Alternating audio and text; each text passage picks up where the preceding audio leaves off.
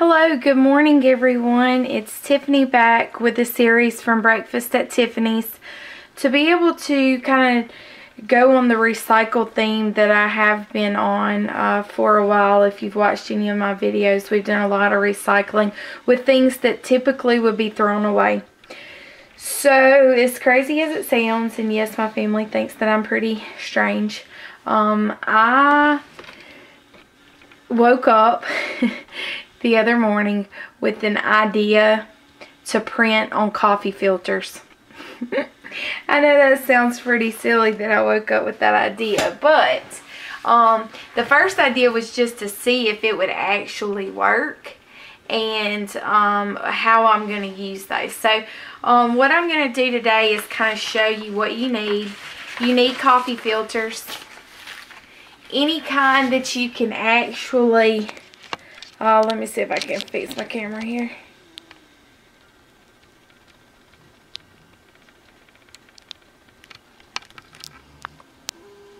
Okay, there we go. So coffee filters, any coffee filters will do. These are the coffee filters that I had. I don't use coffee filters anymore. I have a Keurig at home and at work.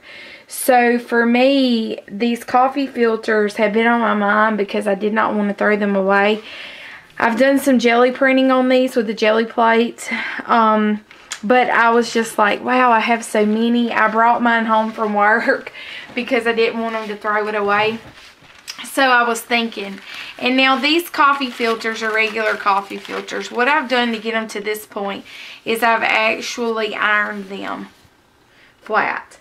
So in order to print on them, it needs to be a flat surface.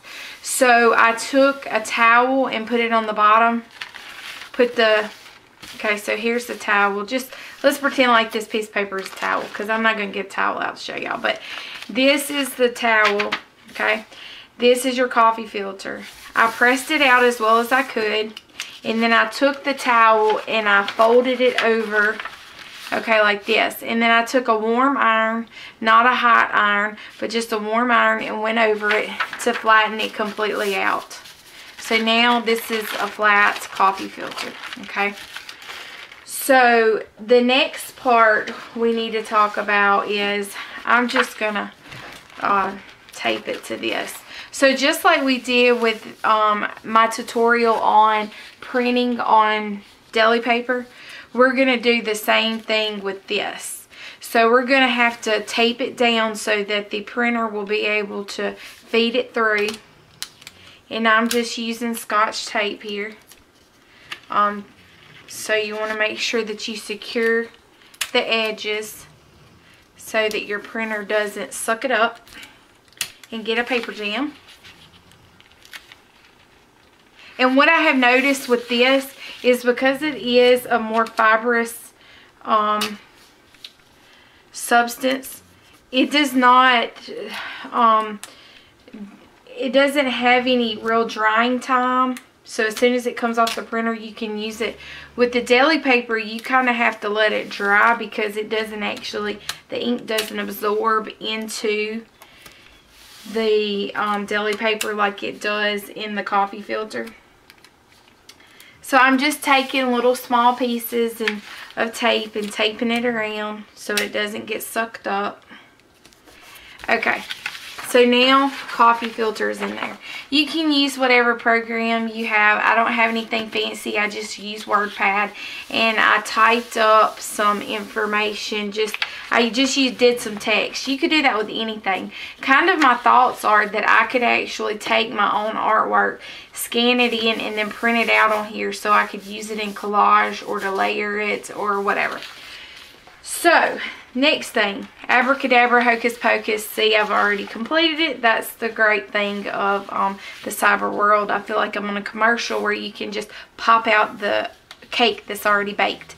So here I've just wrote on there, I love you in the morning and in the afternoon, over and over and over again in some pretty cool font. And then I printed it on this coffee filter. Pretty cool. So I had already done that, and I actually cut it apart, And for me, I like to collage things. I have actually given away the little piece that, maybe not. Hold that thought.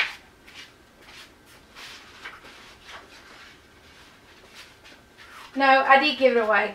I gave it away in a Happy Mail envelope. I actually put this on an index card or something, I can't remember, and just use it as a decoupage collage material. But this will allow you to be able to put this on with gel medium, and it will be translucent so you can't see that it's actually paper. So I hope this is beneficial to you guys. It's just a quick little run through on printing with recycled materials again. I hope that you'll save those coffee filters from the landfill and use them in your artwork. Please give me the thumbs up if this was beneficial, and make sure you subscribe to my channel. Thanks guys, till next time.